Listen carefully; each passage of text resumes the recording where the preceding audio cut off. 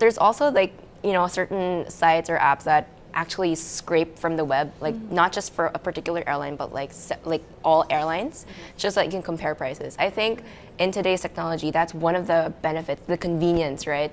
You have a lot of options. Like it's the same for online retail.